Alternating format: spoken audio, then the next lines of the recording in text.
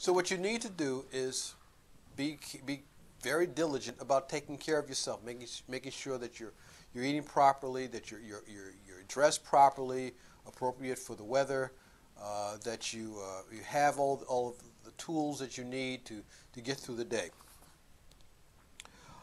Prepare your mind. The whole process of going through law school, the process of going to class on a regular basis, is something that is not ordinary. It's a very specific task, and one of the things that you may find it very useful to do is to prepare your mind. Just imagine that you're in the classroom. Feel that you are participating. Understand your environment and get a sense as to what this is all about.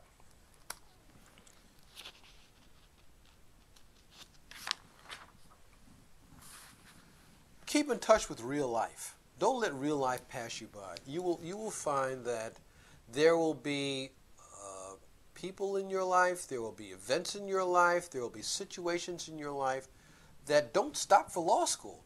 I mean, life continues to go forward, and some of these events are once-in-a-lifetime events. Some of these events are routine events.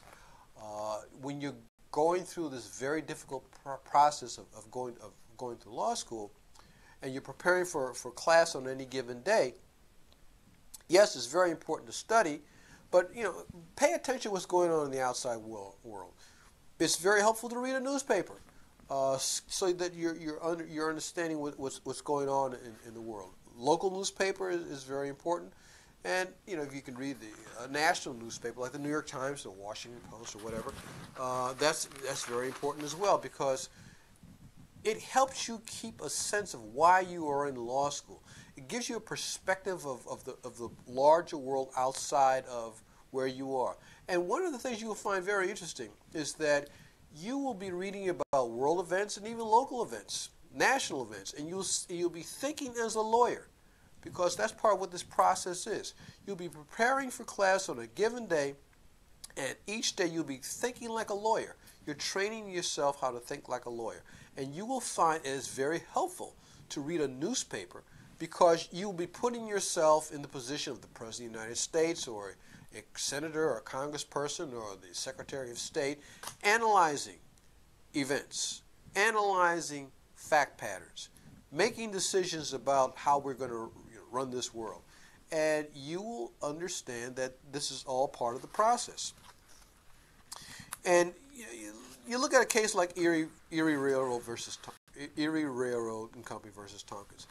The Erie case is a very important case. It has some essentially some fundamentally important material in it. It's one of the foremost cases of law school. And when you're reading this case, you're looking at the case, and you're seeing that there's this fact pattern where Tompkins is walking parallel to the train tracks, and he's in the state of Pennsylvania, and he's hit by something from a passing train. And you're preparing for class the next day, and you're saying to yourself, well, is the professor going to ask very much about these facts, or is he going to talk a lot about, or is he going to ask questions about the holding of this case? Now, this case is a very important case because it did a couple of things. It eliminated what was previously considered to be federal general law. And it also talks about the application of state law by federal courts that are hearing state law matters. And that was very important. And when you're reading a case like Erie, and the night before you're looking at the case, you're reading this case, it's a very detailed case, and then you come across a very profound portion of the decision. And it says this: except in matters governed by the federal Constitution or by acts of Congress, the law to be applied in any case is the law of the state. And whether the law of the state shall be declared by its legislature in a statute or by its highest court in a decision is not a matter of federal concern. There is no federal general common law. Congress has no power to declare substantive rules of common law applicable in a state, whether they be local in their nature or general, be they commercial law or part of the law of torts.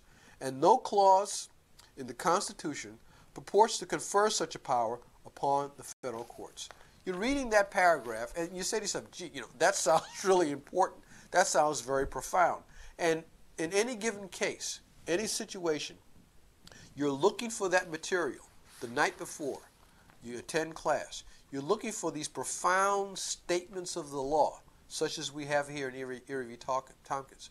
And you say to yourself, okay, now this sounds like the nub of what we're talking about here. You look at the area of law, and you're in civil procedure, and you're talking about application of state law. Okay, here you have it. So go through the process of reading the cases. Look in the case for those profound articulations of law. Understand them, understand the process, and that's one of the most important things for you to do in preparing for class.